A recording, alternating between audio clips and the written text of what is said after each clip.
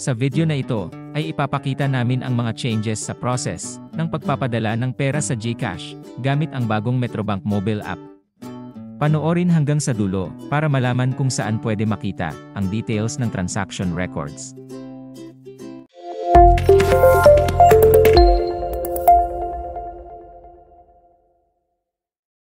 I-tap ang View Accounts mula sa Welcome screen.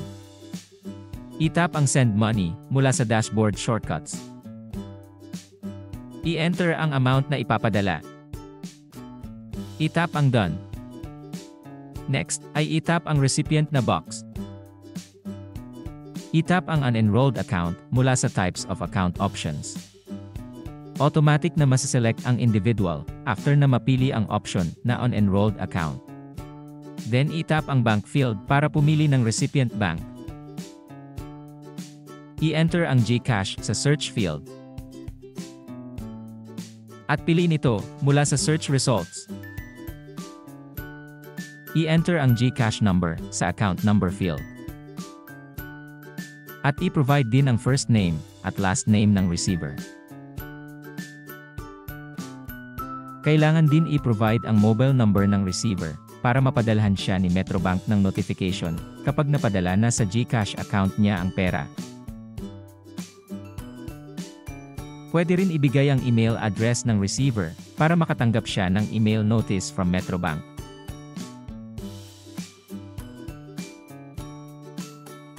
Siguraduhin na InstaPay ang pinili na transfer service.